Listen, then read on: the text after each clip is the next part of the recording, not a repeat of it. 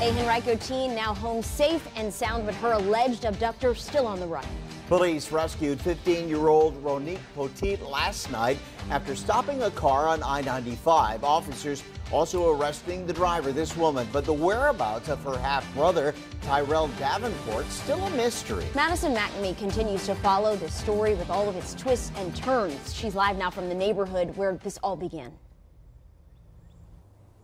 Jasmine Kurt, this is the complex where Poteet was taken from late Wednesday night, and it's around 20 minutes or so from where she was found. People living around here certainly relieved and excited to welcome her back to this community, but some people telling me they're still a little uneasy, seeming as there's more to this story.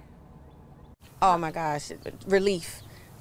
Ironwood Townhomes is a quiet setting Friday afternoon, but filled with relief. It made me nervous because I have children, and to think that a child was abducted so close to home was definitely something that was of major concern for me.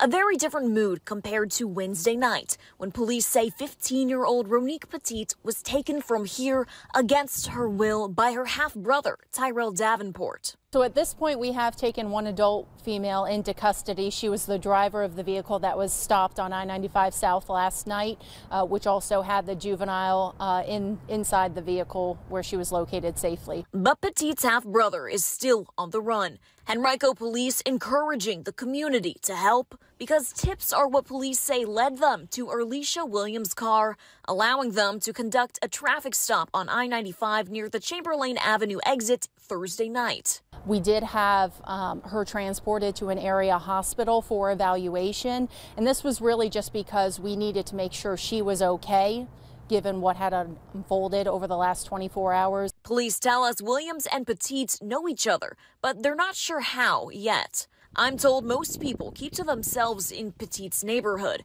It's why most neighbors I talked to did not personally know her, but they were all praying she would get back safe like she did. If someone is willing to do that to their own family member, then potentially, you know, like, I don't know what their mindset is or what their goal is to when they do it. So it could be any kid in my head. Neighbors tell me this quiet setting is the norm for Ironwood Townhomes, and it's how they hope this complex stays from here on out. Because that's not always the ending to every story. So I'm glad she's back.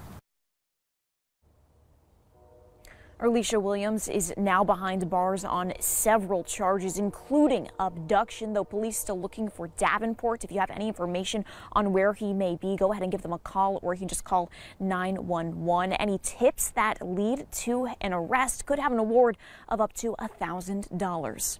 Live in Highland Springs, Madison McNamee, 12 on your side. Thank you, Madison.